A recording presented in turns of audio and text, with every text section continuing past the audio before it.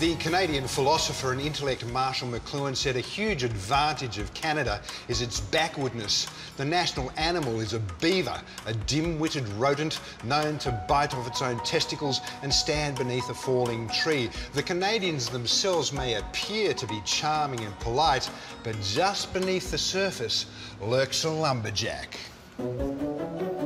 Meet Ian.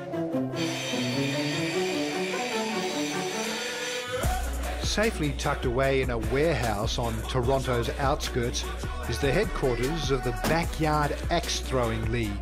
This is where the inner woodsman is encouraged from his cabin to fling toughened steel at a bullseye.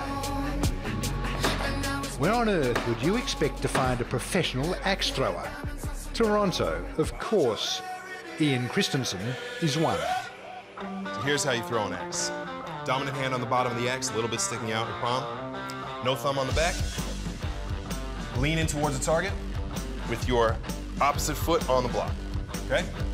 Axe goes far behind your head between your shoulder blades. You lean in again, release at eye level, follow all the way through. Okay, go for it.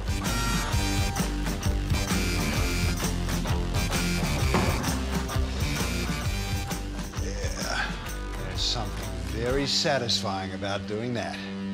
Look at that. Bullseye.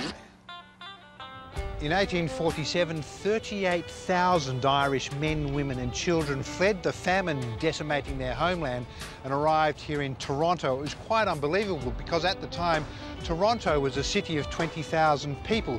In one fell swoop, the Irish almost tripled the population here. It wasn't an immediate fine Irish blend, but eventually the Irish were regarded as invaluable, particularly in the construction of infrastructure and for the flavour that they added to the city.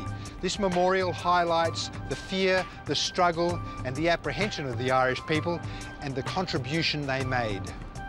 Realising that where there were Irish, there'd be a thirst for whiskey, brothers-in-law William Gooderham and James Warts left the UK for Toronto, built a distillery and made a fortune from liquor.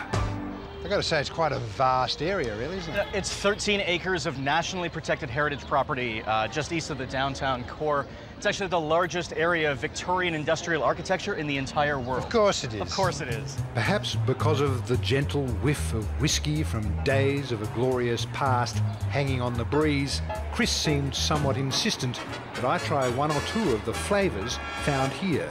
I've heard you have legendary status as an ice cream maker in Toronto. I guess you've heard right.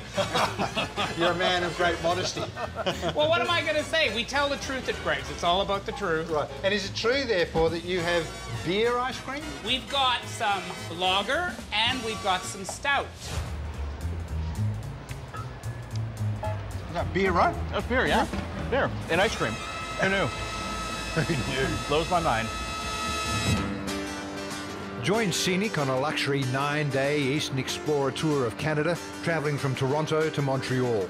Prices start from $6,545 per person, twin share.